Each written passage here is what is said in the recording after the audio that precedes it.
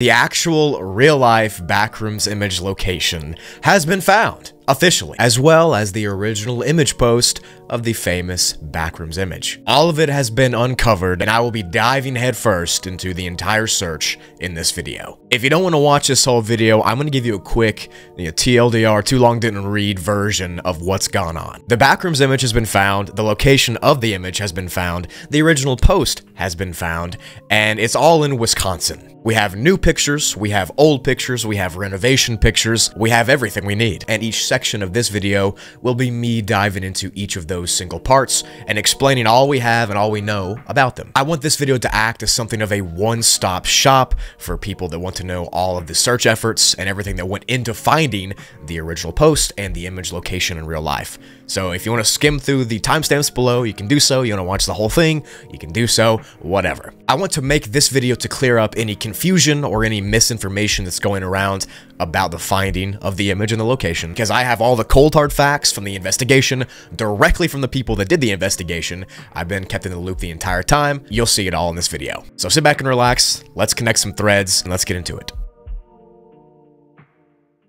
The Backrooms image location has been found to be at a place in Wisconsin, specifically a business in Wisconsin. And I'm not going to blast the address all over the screen for thousands of people to see. The address is out there, the name of the business is out there, but I do not want to just shine this light to millions of people. That way they're not harassed. And just as a warning, don't harass or visit this location or contact them or anything. I feel like I don't need to say that, but this is the internet and people are insane. Contact and stuff like that is all being handled and dealt with professionally by the investigators that located the image. Speaking of, the image, along with many others, have been unearthed using various methods of the Wayback Machine, reverse image searching, hashing searching, and methods that I'm honestly too dumb to understand that were completed by people smarter than me. All of the people in this investigation I will individually credit in a second because they deserve all the praise for this. They did all the heavy lifting, and I just want to give a big shout out to them. The original Backrooms image was tracked to this page where the current store that occupies the Backrooms location was showing pictures of their second story prior to that second story being remodeled. Now, the remodeling of the second floor seemed to take place because of an alleged water damaging event that happened up there, and the owner wanting to turn that space into something else. An RC racetrack, to be specific. So from this website archive of the blog, we also got this secondary image as well. Now, this is the first time we've ever got a secondary image of the Backrooms directly from the source. That wasn't created by artists or Blender people or whatever. And it's definitely a Backroomsy picture for sure. From this archive website, we also get the name of the company. And from there, the name of the company was looked into and searched, and the owners were contacted. The wife of the actual owner believes that the Backrooms image was taken sometime right before 2003 in the upstairs of the building. Now, the upstairs area where the image is located was remodeled in 2003 and turned into a race car track for RC cars. Trust me, this will all make sense later when I give you the timeline. So in the simplest possible way, the Backrooms image that we all know and love was taken on the second floor of a business in Wisconsin before that business was remodeled into an RC race car track. And the image was posted to their blog page in 2003, showing the area pre-being remodeled. Got it? Now I'm going to dive into the timeline of events for the search and how exactly the image was found, how the original blog post was found, and everybody else involved in the search. So essentially, here is the document that is provided. It's public on the Virtual Carbon Discord server if you want to go check it out yourself. But this goes through all the different parts of exactly how the image was found, and each individual part is, it's broken up in a nice little area for us. So Semliot ended up using oldsage.moe to search the archives of 4chan because they were pretty confident that the Backrooms image that we all have seen and know and love that was circulating 4chan was definitely taken potentially before 2012. So they expanded their search from 2010 to 2011 to 2012 in hopes of finding an image that kind of matched up the exact dimensions, 640 by 480, and if they did that, they could kind of cross-reference it and confirm where their image came from. So after about an entire month of Semliot doing all of this research and looking into these leads, they asked Liam to paste and to add these leads to a Google document. That way others could kind of look into the document and research the leads on their own time. That way, you know, more eyes are better than one set of eyes. If you're going on a search, you want more people looking. That's what happened here. And Liam kind of pasted all these into a Google Doc. And all of that led to May 28th, when Serrara, who is the principal investigator, who is one of the main investigators in this group, was going through the list of threads that were in the Google documents, and they were checking the hashes that were attached to the image. And essentially, an image hash is a unique code that 4chan and other websites use to identify images. But since these are, you know, an old archive, some of the images were indeed broken. But on some posts, like this one right here that is linked in the document, you can see that the hash is still there and identifiable. You can see here these numbers and stuff. So after Serrara took the hash from this link above, they began searching other 4chan archives with that same hash to, again, cross-reference the image and try to find a board or a blog post that was on Old Sage. After even more digging, Serrara ended up using the archive for plebs, and they found a hit with the hash dating back to 2011. And this right here is bigger than you might think, because the original Backrooms image only went back to 2012 as far as we knew, but this image that was cross-referenced and hashed goes back to the 8th of March, 2011. So that already puts us at an entire year before the original post that we thought existed. File name of this Backrooms image, of this file, was unique, and it's a very important thing. The exact file name was dsc00161.jpg, and that was obviously a huge breakthrough for this investigation,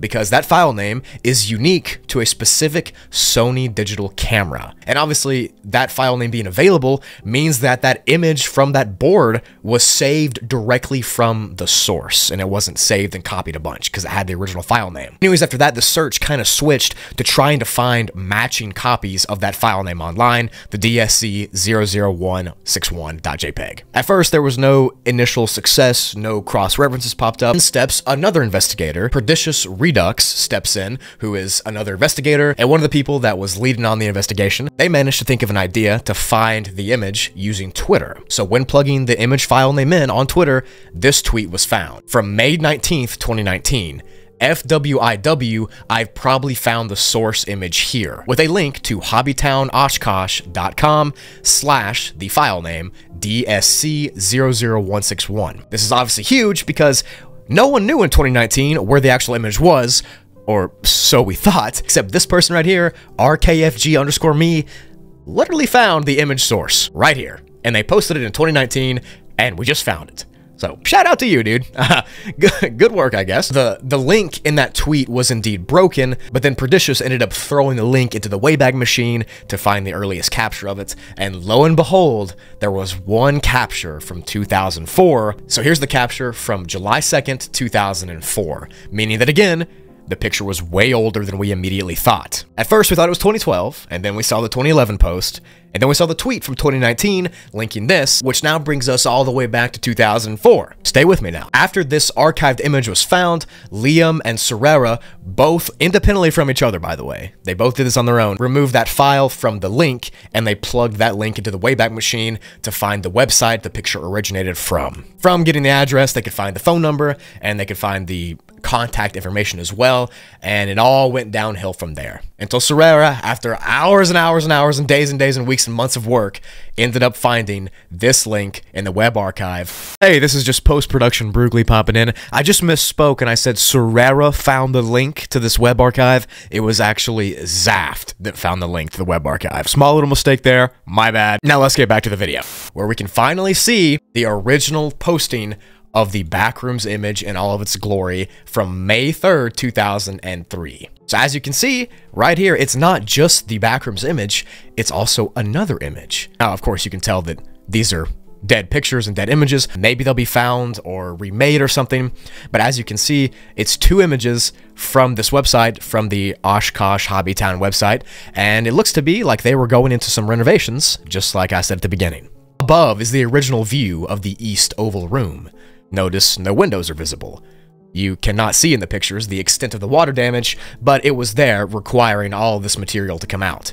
Which means these two images are, as of right now, the only ones we have of the Backrooms. And I find this image itself awesome, because this is the only other angle of the Backrooms that we have right now from the direct source. So that's pretty cool. And this website from the Wayback Machine essentially gave us the contact information and everything like that of the people that still own the building. So we can confidently say that in late spring of 2003, the Backrooms image was officially firstly posted online. It was not a 4chan post originally. It was on this website from Oshkosh, the hobby town there, talking about renovations. That's where the image comes from. So Semliot, Liam, Serrara, PerditusRedux, and Xaft are the principal investigators that spearheaded and really conducted this research and this deep dive into finding all of this information.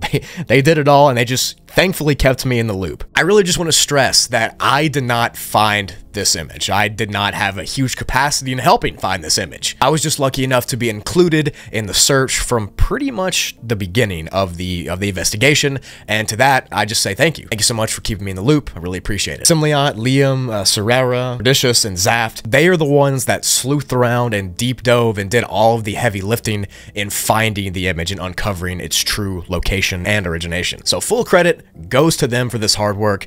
I'm just the messenger. I'm just the Backrooms boy who's made 500 videos about this topic. I'm not an internet sleuth. Well, for Backrooms I am, but not for this. So they deserve a huge round of applause for finding this. I cannot believe it happened.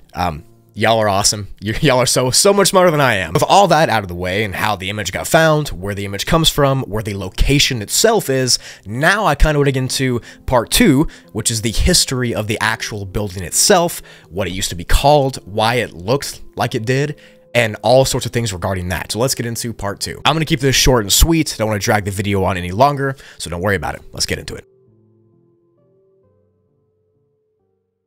A furniture store called Roner's was the original business that occupied this location. The building itself was built back in 1914, which is a long time ago, and Roner's occupied it until the late 1990s. And the entire time Roner's occupied it, it was a furniture store, and that's likely when the strange carpet and the strange wallpaper was put up. It just seems very mid-1900s. In 1994, the furniture store was sold to the current business that is there, and from 1994 to 2003, the current business had that Backrooms area as their second story. It was just right above the first floor, their second story. In 2003, the owner of that business, as you saw from the website, had to remodel the upstairs due to water damage and just wanted to remodel it in general, thus tearing out the wallpaper and the carpet and perhaps even some of the walls of the original Backrooms place and changing it into an open RC racetrack that it is now. So in late spring of 2003, when they posted that image to their website, kind of cataloging what they were going to do and remodeling, that was the first and the last known images of the Backrooms. Since from that day forward, the actual location was no more due to it getting remodeled and updated. This is what it looks like now. It's a racetrack, and I was also able to be in a group chat with someone who went to the store, vlogged around, recorded it. That was super cool. Again, thank you all so much for inviting me to that. It's very strange to know that this Backrooms image location spawned all it did. It's crazy. Again, don't go harassing this place, okay? So that was the history of the Backrooms building, the real life location. It was a furniture store, now it's an RC racetrack store and toy store, and it was remodeled in 2003 due to flooding. Well, water damage. I don't know if it's flooding or not, but you get the gist. So now I'm kind of in part 3 of the video where I want to talk about the impact that finding this lost media, the original Backrooms post, the original location in real life, how that's going to affect the Backrooms community and creepypasta genre as a whole. Now, I and many others have spent literally years in this fan base, kind of delving into the lore, being enthralled with it, and just really being ingrained in the community. I've been here for 4 years. I made 500 videos on it. You know, I know the Backrooms. I love the Backrooms. It's what I do. I have a YouTube's plush of my Backrooms creature. You know what I'm saying? And the finding of this image makes me feel like an old man watching his kids go off to college. It kind of feels like this creepypasta has grown up and been expanded to so many people that now everything has just been solved about it. And it's very emotional in a weird way. The internet is a powerful place full of very resourceful and very smart people like Semliot, Liam, Serrara, PerditusRedux, Xaft, and Farrel McGuire, and everybody else who was involved in digging up things and newspaper clippings and old findings and old permits, and everybody involved. It was a group effort. You know, sometimes a community can come together for good and find things like this. I mean, they literally found the original location of the Backrooms. This is a mystery that's been pending for a long time, even though that guy back in 2019 found it, just no one knew. You know, even with the bumps in the roads, even with the false leads, even with the mistakes on my end and other people's ends, we still found it. Well, they still found it, I was watching. At the end of the day, it is another internet mystery that we can put to rest. I want to personally thank everybody that was involved in this legendary search. I think this will truly go down as a legendary and historical moment in internet horror history.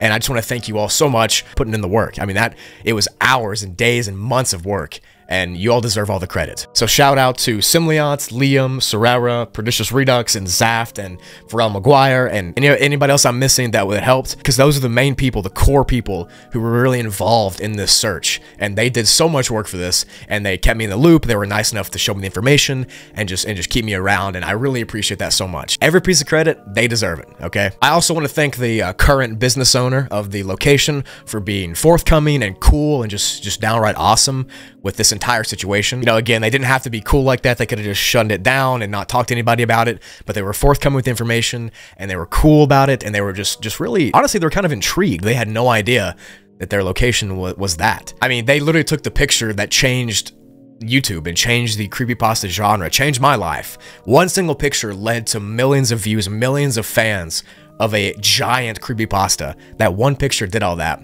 and I just have to say thank you. Thank you so much. Spring of 2003 will literally go down in history as when the original Backrooms picture was taken and posted. And I'm proud of the fact that I got to witness all this search unfold. It was awesome. Thank you, the viewers, for watching all my videos and watching me dive into the Backrooms for the last 4 years and 500 videos and 150 shorts.